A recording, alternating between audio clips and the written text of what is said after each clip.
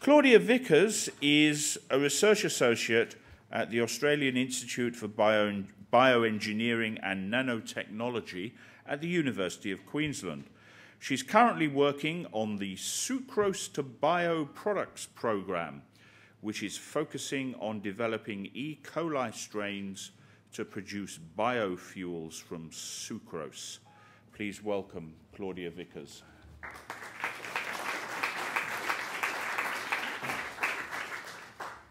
Thanks very much, Alan, and welcome everybody. It's really great to see you all out here tonight. So I'm going to start with a very quick overview of the history of the science that's allowed us to get to where we are now and to develop something that's called synthetic biology. So in 1865, this chap called Gregor Mendel actually realised or discovered that genes were the units of hereditary, the things that can be passed or passed information from one generation to another. And it wasn't until almost 100 years later that these two very famous chaps, Watson and Crick, worked out the DNA structure. A little later, something called the central dogma of molecular biology or of genetics was developed, and that's that this idea that the DNA carries the code, and that is transcribed into a message called RNA, which is then translated into the proteins, and the proteins are actually the workhorses of the cell. Now, it's actually quite a lot more complicated than this we now know, but of course this is the original central dogma, and it pretty much works for explaining things in general to people.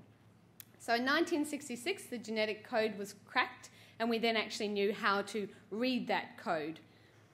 In 1972, the first recombinant DNA molecule was made. That meant that we could then cut and paste little bits of DNA next to each other and change the order of things, and that was really the birth of genetic modification. In 1980, a guy called Carey Mallis developed this process called polymerase chain reaction. That meant that we could write the code if we had a template. So we could copy from DNA that already existed in the cells, make lots of it, and then we could do a lot more of this genetic modification. So that was all very well and good, but it wasn't until you could do these things a lot and fast that we could actually go very far forward in the technology. So the first step was automated DNA sequencing, and that allowed us to actually read enormous amounts of DNA very, very quickly and allowed us to sequence the human genome in 2003. DNA synthesis very quickly followed, and that allowed us to write the DNA code. And these days we can actually clone by phone or simply call up a biotechnology company or email a biotechnology company and say, this is the sequence we want, can you please make it? And they go, yes, no worries, make it up and send it to us in the lab, and off we go and clone something with it.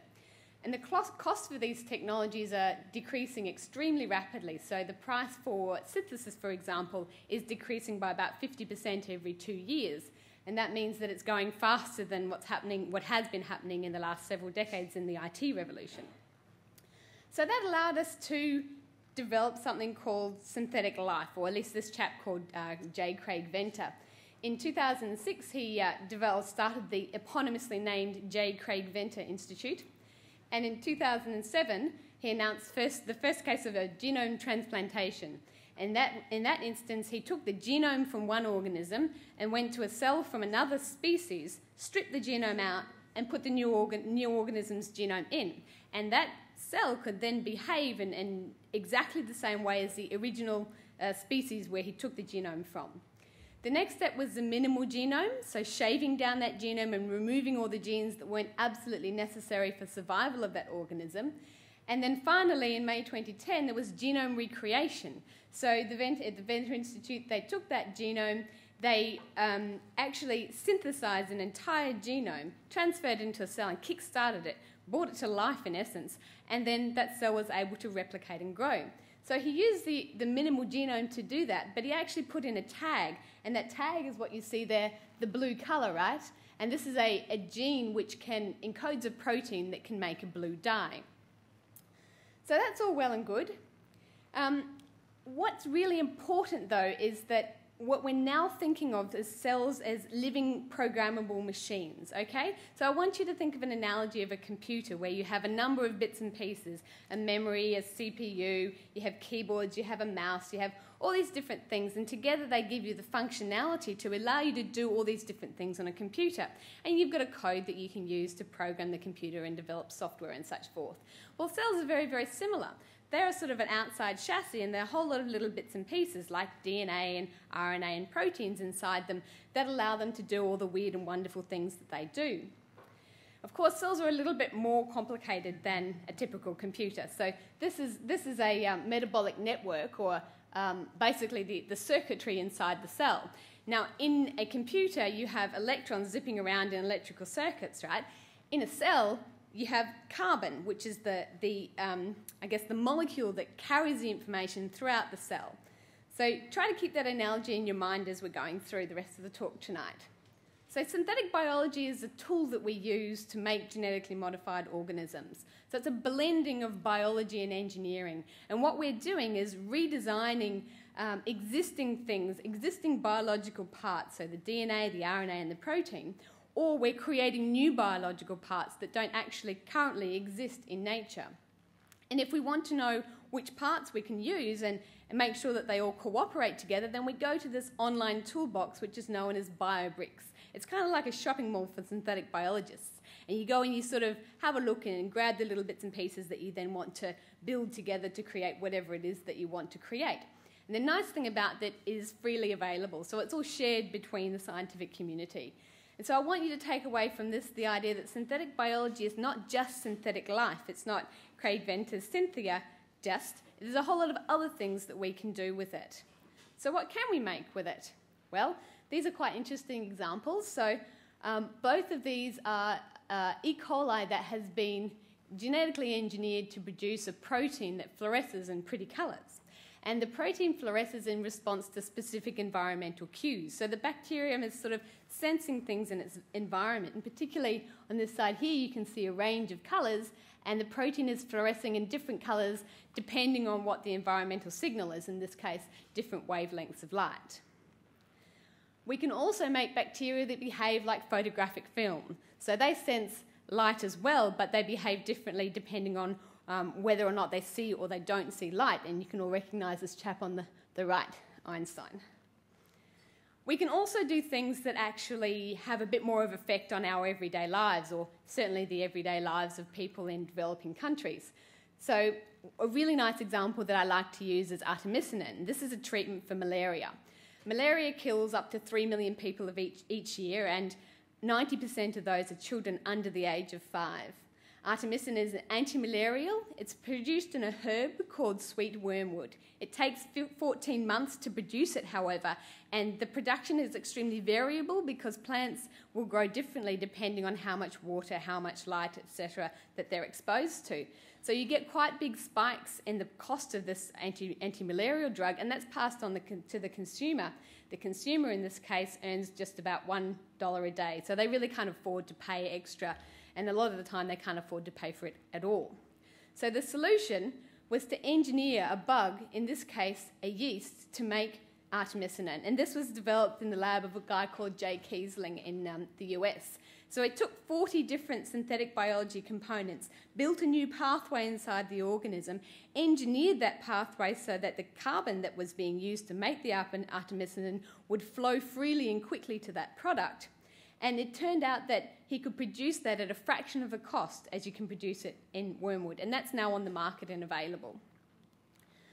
What we're doing in my lab is looking at producing jet fuel from sugarcane. And the rationale for this is fairly straightforward. The aviation industry at the moment is depending on liquid fuels with a high energy content.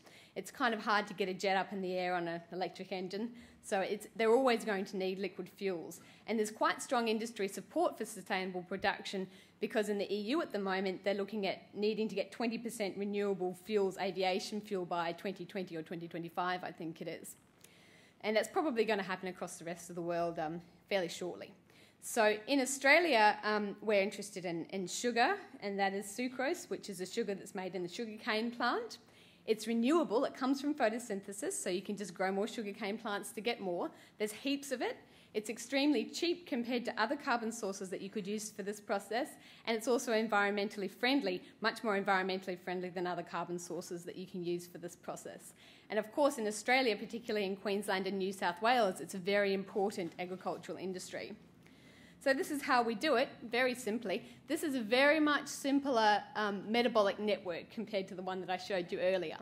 So we feed the cells the sucrose, that's the carbon and energy source, and it flows through, this is called central carbon metabolism, and it's basically how the sugar gets through the cell and towards the pathway that we want to then engineer to make these guys down here, which are 10 carbon and 15 carbon molecules, which you can turn into jet fuel. Now, this bit here is the bit that we need to engineer. So we have to introduce this pathway, and then we have to get as much carbon as possible from this guy down through this pathway and in here. And we use tools of synthetic biology to try and increase that flux of carbon into these compounds down here. So we're basically trying to convince the cell to do something that it wouldn't otherwise do in order to produce an industrial chemical that we would like it to use. So in Australia, there's not very much going on in synthetic biology. In the past, we've had a number of different revolutions that everybody will recognise. So there was the Industrial Revolution when we made machines that could do work for us, and that was great. Washing machines, vacuum cleaners later on. There was a Green Revolution, otherwise known as the Agricultural Revolution, when we managed to produce enough food to feed the growing population. And in the last decade or two, there's been the IT Revolution, and we're all sort of very cognizant of the effects of that IT revolution. So I wish that I hurry up and get more iPads in so I can get one.